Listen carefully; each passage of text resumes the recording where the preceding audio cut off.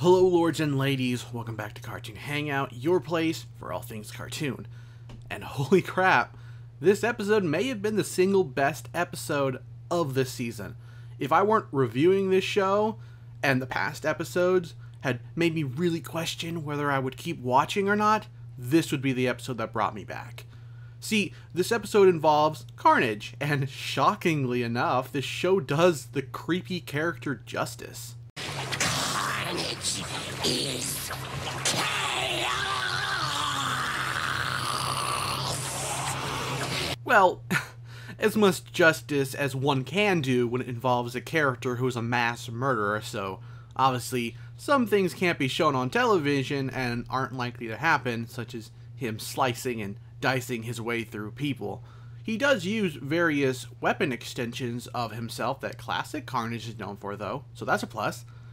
Now, if I had one complaint though, this would mark the second time this season alone the show has utilized elements of the comics they already utilized earlier in the show. For example, we got Kane's Scarlet Spider outfit because an earlier season had Flash wear the hoodie version already.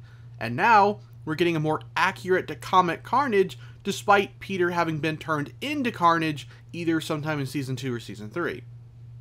Still, the writers perfectly nailed the psychotic traits of Carnage. Heck, while they were at it, we got multiple cool comic book Easter eggs. First, we finally get to see Morbius in all his living vampire glory.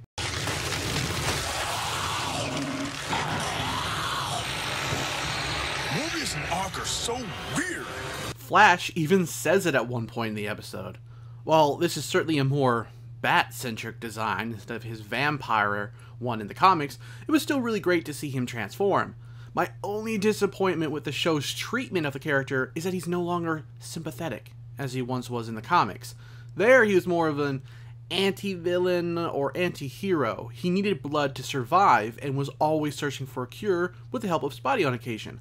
Here, he's always been a villain, so I doubt that dynamic with Spidey will be explored like it was in the comics. And then, the one that got me pretty excited, or nostalgic really, was when the Carnage symbiote took control of Doc Ock in a way really similar to the PlayStation Spider-Man title. Ock, you look different. Trying some new skin cream? This was such a fun little throwback to a really classic Spider-Man game that I almost wonder if it maybe was just a coincidence. Either way, if you grew up with the title, you're sure to find some other similarities between that game's plot and this episode's. Namely, with the ending of the episode, as Carnage had blown up and subsequently infected what seems like a lot of New York, or at least the surrounding area. Let me tell you, that moment had me actually gaping and saying, "No way!" It was so awesome. And if there's one thing worse than an army of Venom soldiers, it's definitely Carnage ones. Now, as I said above, this was a great episode. An amazing one. Excuse the pun. It had some great writing as Flash struggled to get his Venom symbiote to listen to him, and Carnage was deliciously crazy. The jokes weren't grating to listen to, and it had some great action scenes to boot. Plus, it kicks off what I can only pray will be a good story arc with Carnage now infecting a host of civilians. I've been let down before with great starts, but awkward second parters though. So please, please, Ultimate Spider-Man writers, don't let me down again. Oh, and I almost forgot to mention, but Mary Jane actually appeared in this episode. I was just complaining about this, or at least I did in one of my reviews for Season 4. And is it just me, or does Mary Jane always look different each time she makes her reappearance in this show? I'm pretty sure she does, along with other characters too. Go look it up. I'm too lazy, but hey, she definitely does look cuter.